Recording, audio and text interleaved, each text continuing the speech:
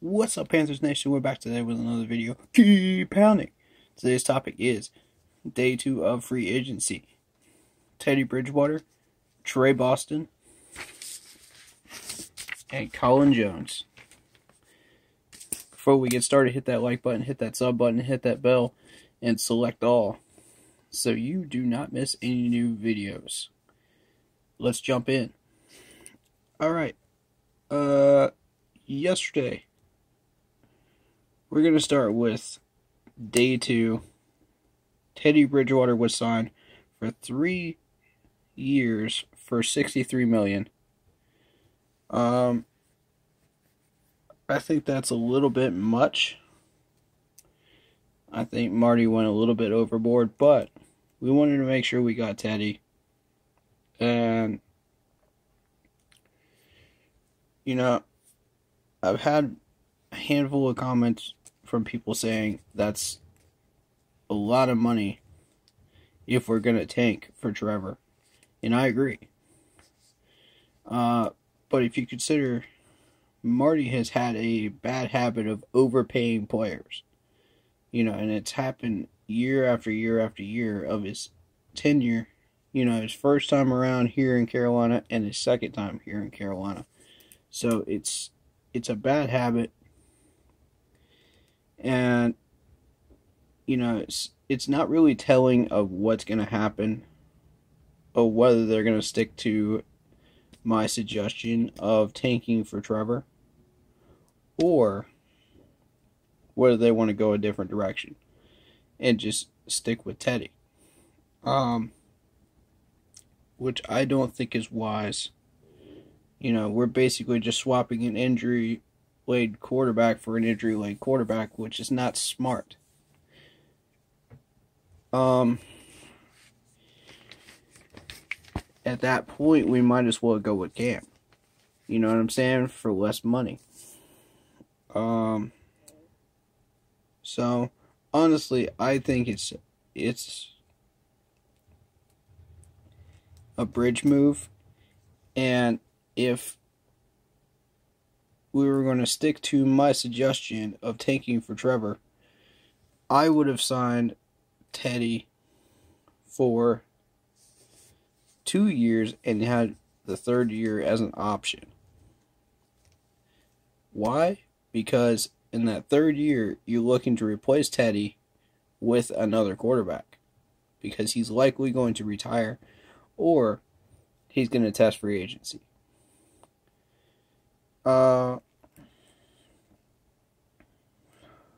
So then we've got Trey Boston. 3-year deal for $18 million, 9.5 guaranteed. Oh boy. That's not a smart deal right there. Now, as we've seen in the past with Trey Boston, he's a Jekyll and Hyde player. So 5/6 of that contract timeline, he's going to be lazy, he's going to be undisciplined, he's not going to put his all into it if you give him a 3-year contract. That's not a smart move. The last 6th of it, yeah, he's going to play hard because he wants a new contract. He will do just enough to get a new contract. And play just hard enough for you and go all out in that last part to get a new contract. And that's not a smart deal. I would do 2 years commitment-wise and for a lot less money. And make him earn his spot on that team. If he wants to be here, he will be here and he will sign that contract. Otherwise, let him test it. You know what I mean? Because, honestly, I'm getting tired of the 50-50. And it's ridiculous. Also, drink your orange juice, folks. It is flu season.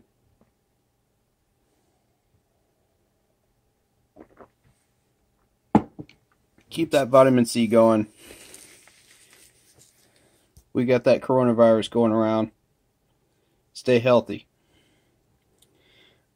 Let's continue. What does Teddy Bridgewater's signing mean for Cam? Well, they were in talks with Cam's agent and could not get a deal done. Cam wanted a 5-year commitment. Marty wanted a 2-year commitment. The two could not agree, and Cam is now allowed to seek a trade. Now, I want to say, do not screw up this trade. This is critical to the future of this team and our survival as a franchise. Do not screw this trade up. I am serious about that.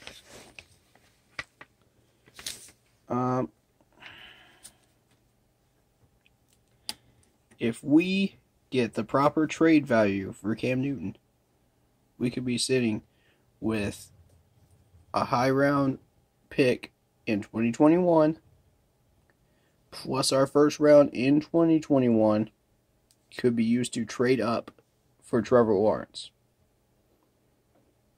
So we cannot screw this up. Now, with his current injury status and what's going on with him, plus the fact that we now don't want him, that is going to diminish his trade value quite a bit. Before this, he was worth 2 draft picks. Probably a high one and 1 low one. Or mid-range. Possibly worth a player. Now he's only worth 1. And I would say it's going to be a high round pick. So, that being said, this is our chance to get that 2021 high round pick and trade up for Trevor Lawrence. And I know people are going to say, why would you sign Teddy Bridgewater for a $63 million contract? I wouldn't. I said that at the beginning of the video. And this is why. Bridgewater is supposed to just be a stepping stone to Trevor Lawrence. I've said that from the very beginning. You know? And I put it all in the fan pages. I put it in the official page on Facebook so people can read it, you know, and study my plan and my suggestion in full. And they are welcome to message me with any questions. I'm available all day today. I'll be keeping an eye on free agency. So, you know, feel free to message me if you have questions. Or leave a comment down below if you have questions as well.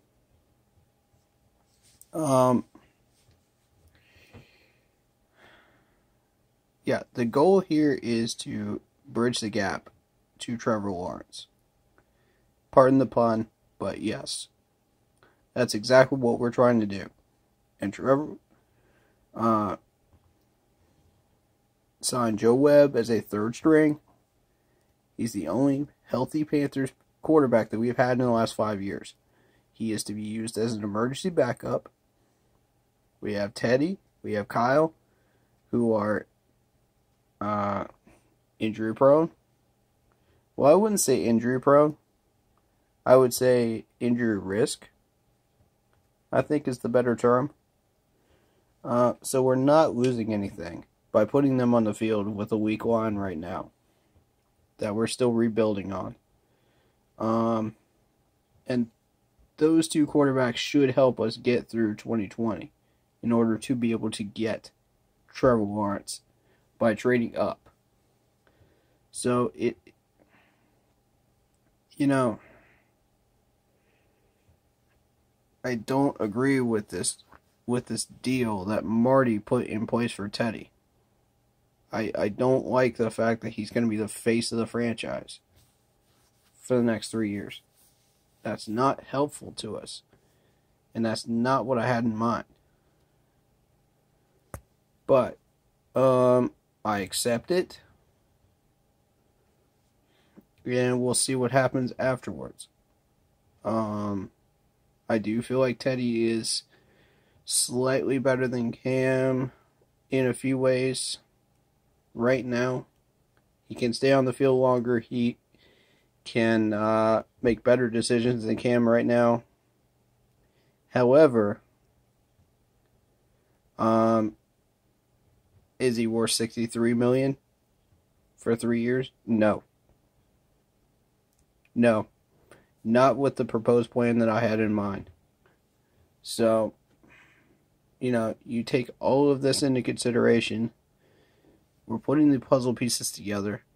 Let's see how day 3 shapes up. But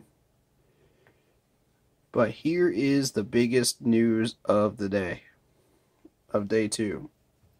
And this is a beluga whale of a news story for day 2. Hold on to your hats. I hope you guys are sitting down because this is bad. If you have not been paying attention to ESPN, you are about to be in for a shock. Tom Brady is going to sign with the Tampa Bay Buccaneers. That's right. Tom Brady to the Buccaneers. Now, I just saw, starting out day 3, they just completed a trade getting Cooks and Gurley for a first round. And Evans, I believe. I think that's correct. But their best wide receiver. And the Bucs are loading up, folks. This is bad. Now, here's what a fully loaded Tampa Bay Bucs team will do to us, future-wise. You can kiss the division out the window. That's gone. We're not getting that if the Buccaneers get fully loaded and they compete for a division title. We're in the middle of a rebuild. So, we're basically looking at either the Buccaneers, Saints, or Falcons getting the division every year until Brady retires. And until that happens, here's what that's going to do to us. We're going to be fighting for a wild card spot every year. Now, under the new CBA, they did add 2 new playoff spots, but I believe that's 2 new playoff spots on both sides, the AFC and the NFC. If I'm correct about that, then there is an opportunity to get one. But here's the problem with that. The Falcons and Saints have traded off, just wrecking us and getting 2 wins on us every year. One of them gets 2 wins, the other one splits with us. That's been the way it's been in this division since 2015. Now, here's the problem with that. With Tom Brady and a fully loaded Buccaneers team, we're looking at 1-5 in the division. 1-5. That's terrifying. That is absolutely terrifying. That means we've got to get 10 wins out of the division in order to even qualify for the playoffs. Can you imagine, folks? Now do you see the full picture of why I say this is bad? This is very, very bad. Meanwhile, you've got the Bills picking up all our players that we don't want. You got the Redskins and Ron Rivera lurking out there somewhere who are not really a threat right now, but could become a threat if they keep picking up our players. You've got Gettleman and the Giants, who just got Bradbury from us, as well as probably a few other players in the past couple of years. So Gettleman is a massive threat. And especially in the draft. And we're about to trade away Cam Newton. We just got rid of Trey Turner as well. I mean, this is bad. There's no way to get around this. This is bad. I don't know of any positives that we can take out of this situation. And I think Trevor Lawrence would be the only way that we can really stay competitive for a wild card spot. I don't think Teddy's it. I don't think Kyle is it. I think Trevor Lawrence is it. So, my suggestion just became even more crucial. And this trade that Cam is about to embark on just got even more crucial. So, that in mind, we're going to be seeing Tom Brady twice a year. I am not looking forward to that. I know most of these fans are not looking forward to it either. Most of us hate his guts. And I'm not going to lie, I'm in that crowd too. I cannot stand him. So,